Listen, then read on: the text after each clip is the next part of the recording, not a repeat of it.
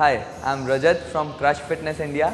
आज हम बात करेंगे एब्स ट्रेनिंग के बारे में, जिसमें मैं आपको बताऊंगा एब्स की ट्रेनिंग कैसे की जाती है, अपर abs, lower abs, sides, each and every muscle को अच्छे तरीके से यूज़ करना। सबसे पहले तो आपको पता होना चाहिए कि आप कौन सा मसल यूज़ कर रहे हो। आज जिसमें मैं आपको फर्स्ट ऑफ ऑल बताऊँगा अपर एब्स के बारे में, जिसमें बेसिक, इंटरमीडिएट और एडवांस लेवल होगा। सो स्टार्ट करते हैं क्रंचेस से। आज हम क्रंचेस शुरू करते हैं स्टेपर के ऊपर पे।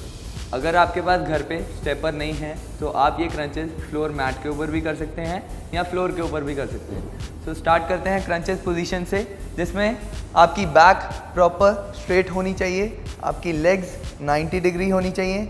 अगर आप बेसिक लेवल हैं तो आपकी लेग्स लिटिल फॉरवर्ड होनी चाहिए। Your back should be straight and hand should be behind your ears. While going up, you have to breathe in. While going down, you have to breathe out like this.